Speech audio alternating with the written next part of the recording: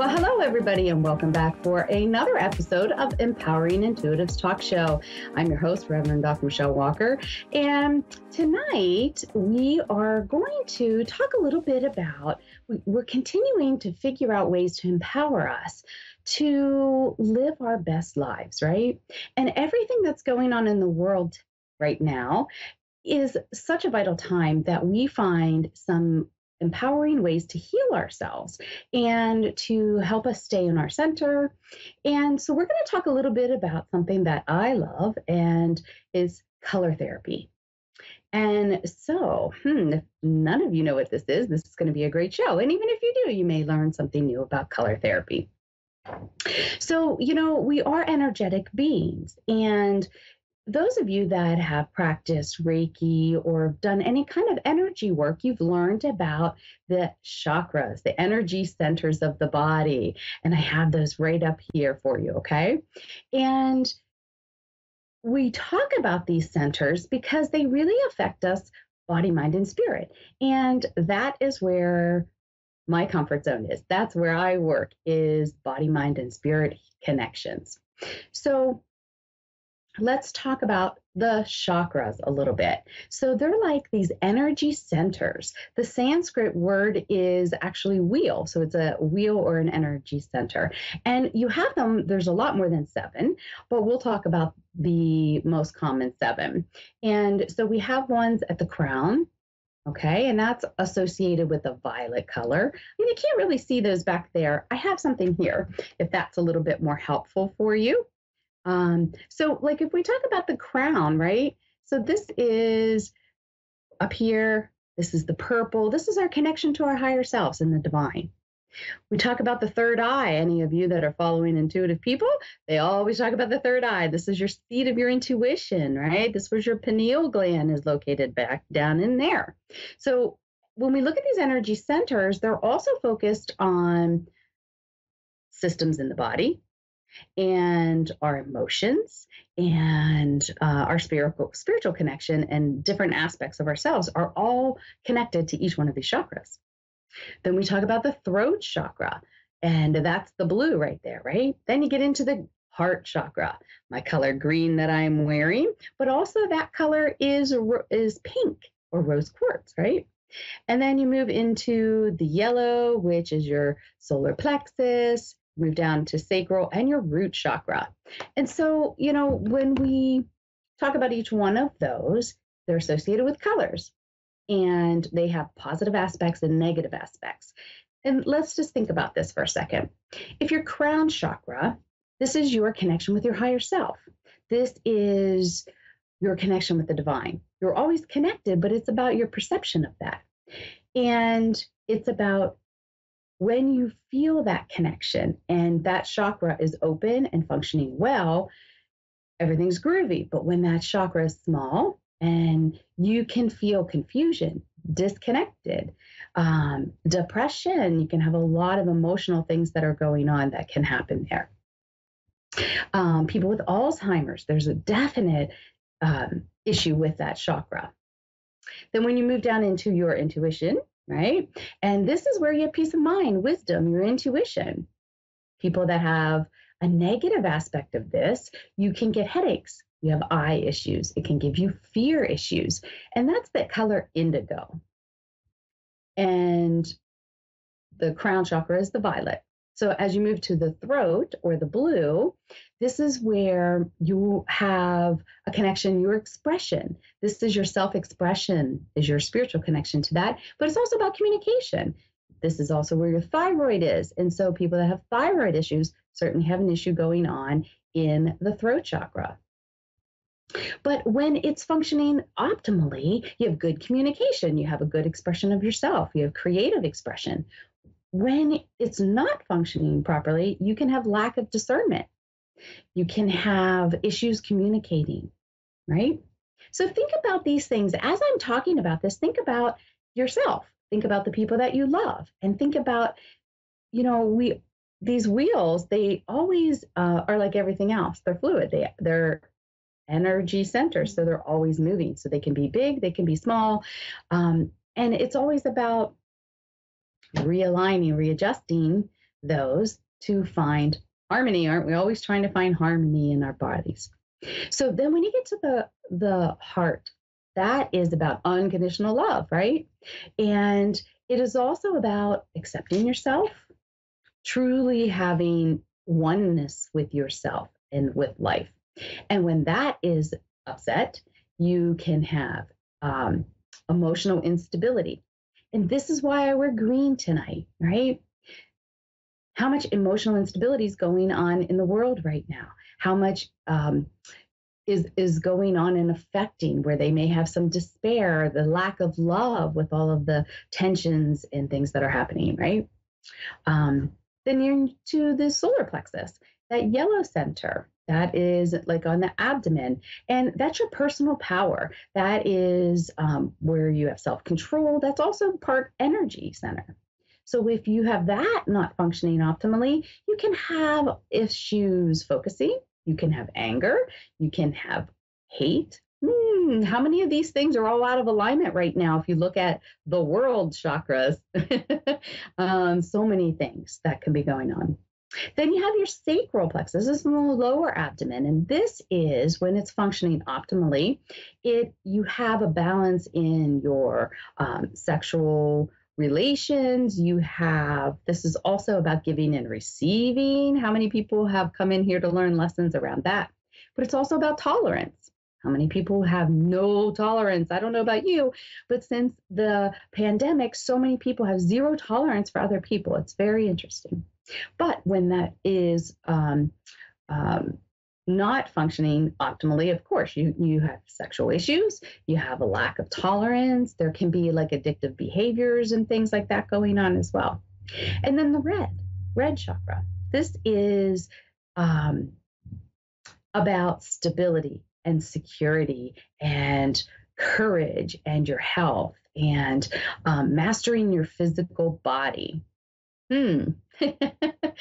All of these things we're working on, right? And then when that's not optimally functioning, there's a lot of insecurity. You don't feel supported, instability. And a lot of people tend to be me, self-focused, right? So that's just the overall chakra system, if you will. And remember, colors are very powerful in our lives. And we already learned a little bit about the chakras. So we know our bodies are always changing and we are sensitive to our environments. We're sensitive to everything that we eat, everything that we drink, everything that we wear. We are consuming everything with all of our senses 24 hours a day. So what is color therapy and how can that be helpful? So it's a very holistic, non-invasive approach to helping you balance your own energies. And remember, every color is just a different wavelength, spectrum of light, and it has its own energies. And we already said how that connects with the different chakras in the body. And, colors rebalance these chakras. And they are, if you weren't aware, they're absorbed by our eyes, our skin, our aura field. So anybody that reads auras picks up colors. And they have a significance when you read them in the aura. And they have effect on your entire body. Color therapy is very powerful for relaxation and overall well-being, So again, it's always about trying to get back into balance, homeostasis is the best way to explain that. So, think about this. Even as babies, we are seeing black and white, then we develop our colors more prominent as we get a little bit further along, but we are very much sensory programmed. And little tiny children, what's the first thing that they learn? Colors, right? It's very easy to pick up the colors. So as we grow, we attach our feelings, memories, and meanings to these colors, and we store that in our subconscious mind. And we can build up prejudices. We kind of have a linear thinking then, based on our life experiences. So let's think about this. When you think of pale pink, what does that make you think of, right? babies, right? Everybody celebrates pale pink when there's a baby coming, but that's really about femininity, right? And sensitivity and softness. Makes sense why that's a good color for a baby girl. Let's think about red. Power, right? That's the first thing that comes to my mind. Power, willpower, masculinity. Whenever you wear color red, how does that make you feel? Right? You feel like you're in a powerful leadership role? Mhm. What about green? A lot of people, and especially people that work with energy and are trained in Eastern medicines, we tend to see green as very healing, right? Um, but what about light blue? What do we think about that? Softness. Um, we usually think baby boy, calming, right? We choose these colors because they're calming and they're soft and they're comforting, right? When we see yellow, we tend to think more energy, more vivacious. Um, when you look at these colors in the auric field, they can have a little bit of a different meaning and it can be individualized for each person. So, like if you've ever had your R read on one of those machines, it will tell you what each color means. But yellow tends to be more of a teacher. It means um, uh, clear intellect and inner knowingness. And green tends to be healing. Just some examples. What do we think about when we see purple or violet? We think about our intuition and we think about our connection with the divine. So think about colors and how they make you feel. Look around your home.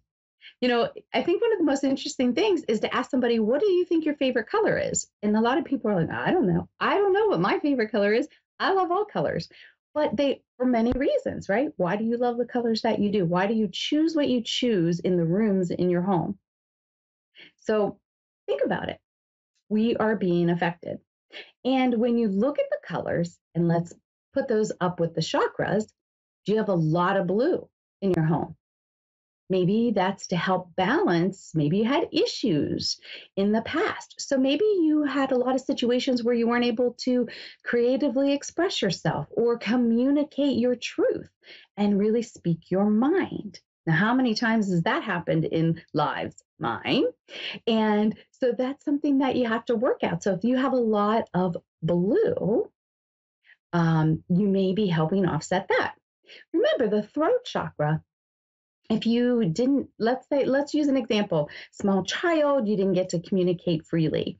Then maybe moving into adulthood, you tended to find situations or relationships or partners that stifled your creativity or really didn't want to hear what you had to say. So there you're stifling those things, but the spiritual aspect of this is about self-expression. So then you can tend to stifle your own growth, if you will. And then once you shift and get out of that situation, now you're really trying to keep that open and not repeat, right?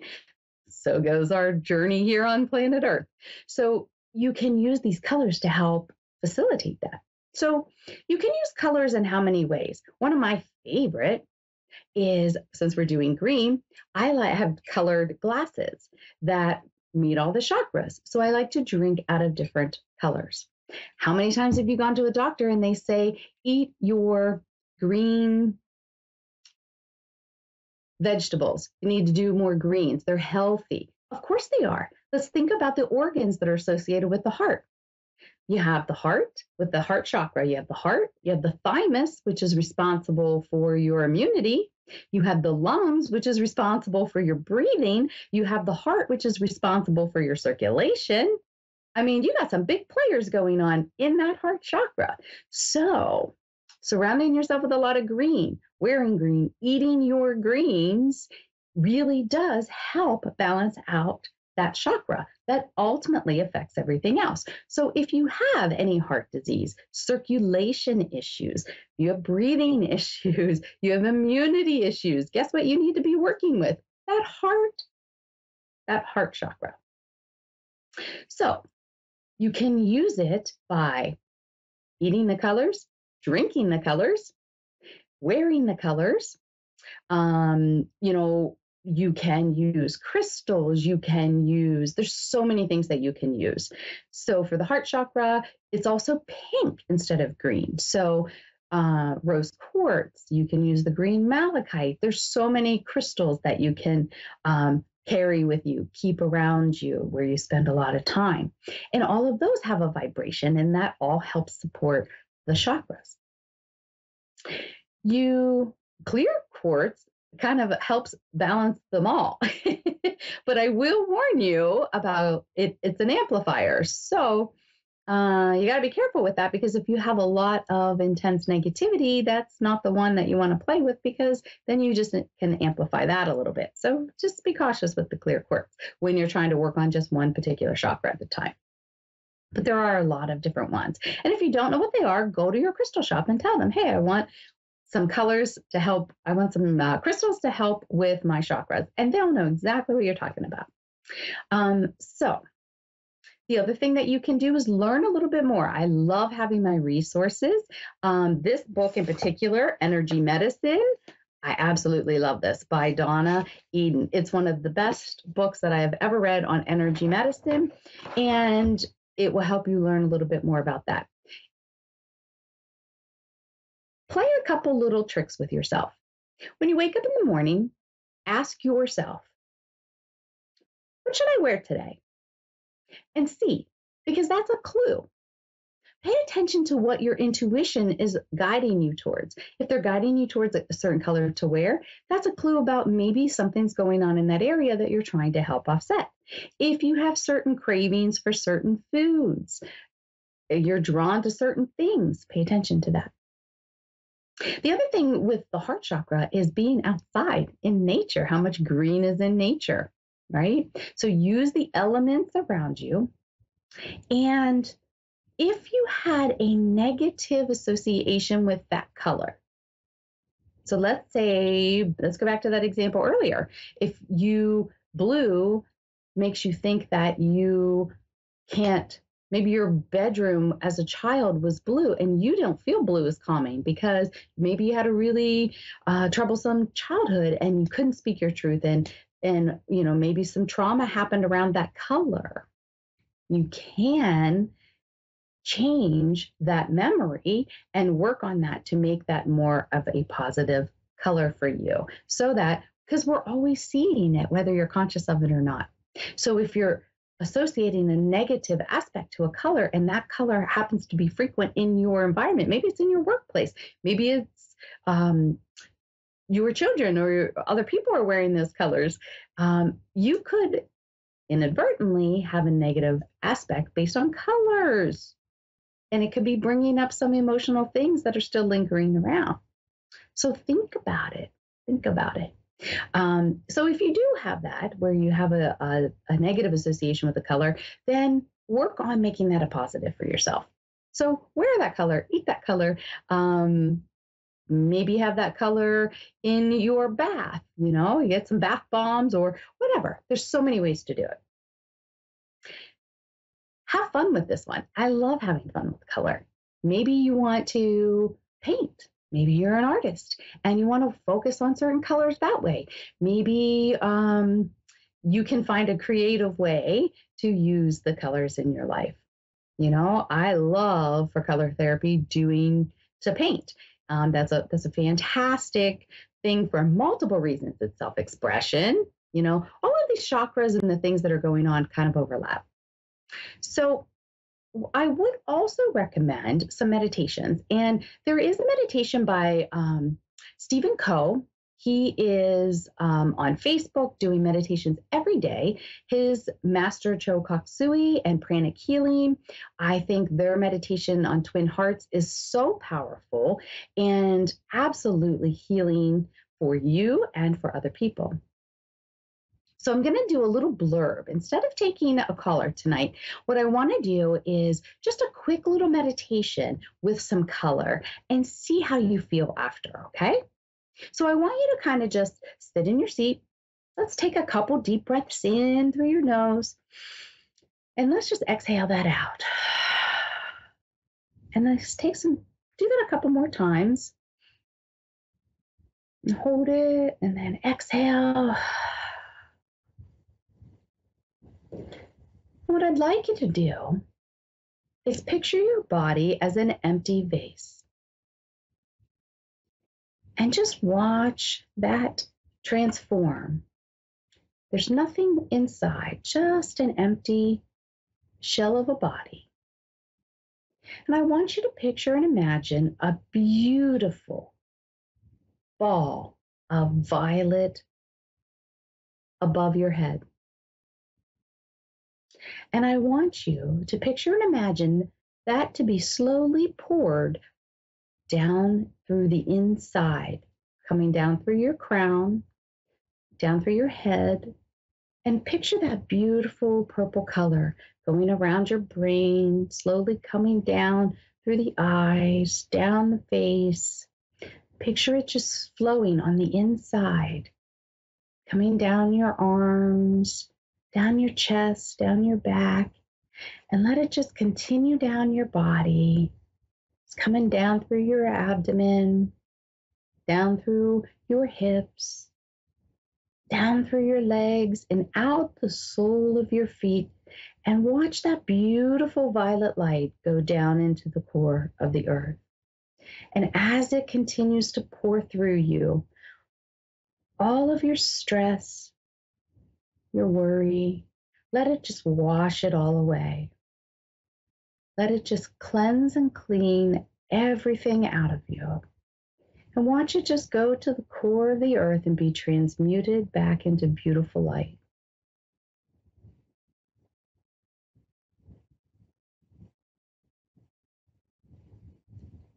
Now I'd like you to picture a beautiful green, vibrant color, emerald green.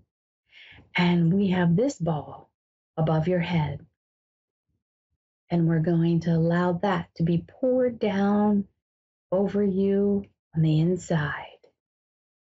And just let it clear and heal anything that needs healing as it moves through your brain and down through your eyes.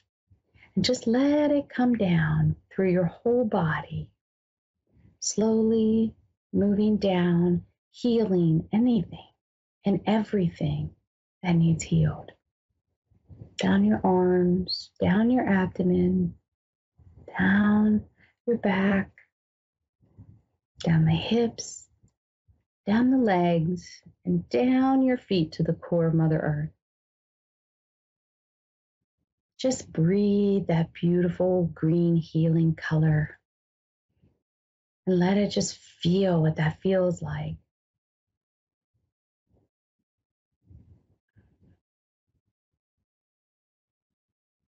Now we ask the divine to pour down beautiful white light straight from the divine, pour down through you on the inside in the same way. And this light is connecting you to your higher self as it moves down from the heavens, down through your body, and it connects the heavens to the core of Mother Earth. And it comes out and surrounds you in a beautiful column of white divine light. And just breathe that in and how amazing that feels in your physical body and your emotional body and your energy bodies. Just breathe it in.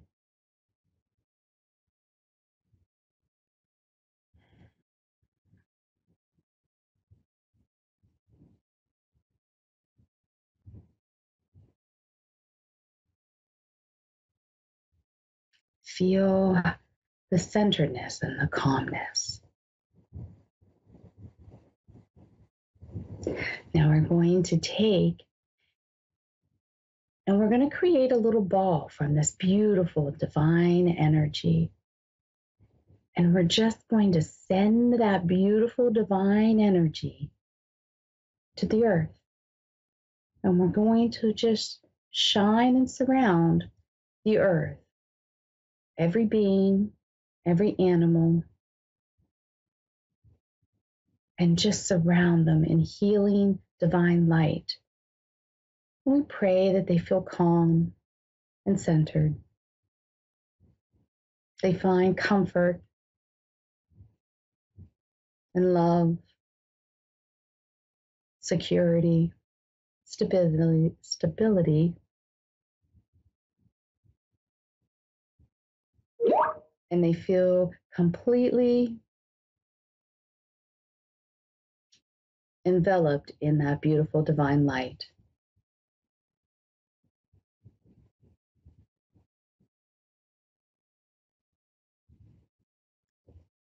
And just breathe and just exhale, continuing to send that beautiful light to the earth.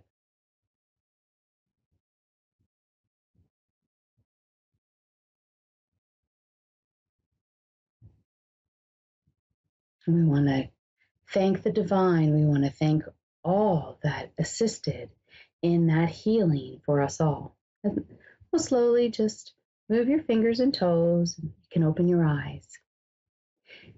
Now, how does that feel?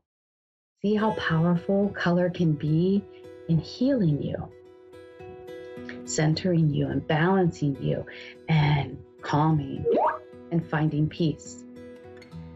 So if you enjoyed that meditation, I highly recommend doing the Twin Heart meditation with Stephen Coe. And it's much more in depth, it's a lot longer, but that's just a little snippet of how color can really help heal. You can put that in colors in different parts of the body to send love and light and healing. I hope that you found this very helpful, and play with this and have some fun with it, because you really are very powerful beings, and the tools that you can gain to help yourself and help others are numerous. Color therapy is one of those. So have fun with it. I hope that you guys have an awesome week, and I will see you guys back here next week. Namaste.